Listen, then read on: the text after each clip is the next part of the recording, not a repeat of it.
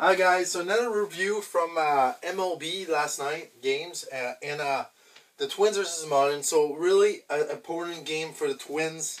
They needed a win here to stay alive. They're technically still alive after this game, but barely. So let's get into this game. And this game was crazy. It was a really crazy game. So let's get into it. Top of the first for the Marlins, Jake Burger doubles to deep left field. That is his 22nd double of the season. Javier Edwards scored. It's 1-0 for the Marlins. Top 5 Marlins continue here, and they have a big 5th inning here. Xavier Edwards singles to shallow left field. Nick Fortes to second. Otto Lopez score. It's 2-0 for the Marlins. Right after that, Jake Burgers added again, singles to left field. Xavier Edwards to second. Nick Fortes scores. It's 3-0 for the Marlins. Right after that, Jonah Bride hits a force out. Jesus Sanchez to second. Jake Burger to third. Xavier Edwards scores, and it's 4-0 after 5. And the Twins try to come back, and they do come back. Bottom of the 6th, Carlos Correa homers to left field. That is his 14th home run of the season, and it's 4-1 for the Marlins. Bottom of the 7, Byron Buxton reach on an error. That was a throw-in error by Xavier Edwards. Martin to third. Austin Martin to third. Ryan Jeffers score. It's 4-2 for the Marlins. Bottom of the 8, Brooke Lee doubles to right field. That is his 6th double of the season. Carlos Santana score. Royce Lewis score, and it's tied. The game is tied after 8. So they need extra inning for this game. Top 10. So Marlins strike first. Jonah Bryce out on a sacrifice fly.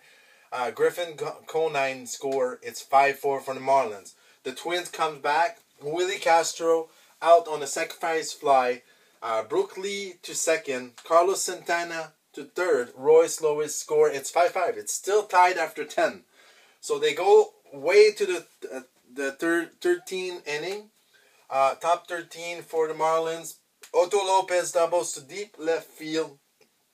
That's his 22nd double of the season. Dan Myers score. It's 6-5. Right after that, Griffin Conine singles to shallow center field. Corner Mulby to second. Xavier Edwards scores. Otto Lopez score. It's 8-5. The Twins try to come back, try to tie this game. Byron Buxton grounds out to shortstop. Willie Castro score, and it's 8-6. And that's the final. So it's 8-6 for the Marlins. Twins get a really costly loss. So they are 3 games behind because the Royals and the Tigers won yesterday. They're 3 games out of that last wildcard spot, and they have 3 games left. So they have to win all their games, and they have to one of those Royals or Tigers team have to lose all their games, and the chance of that are they're both playing very well. We'll see how that goes.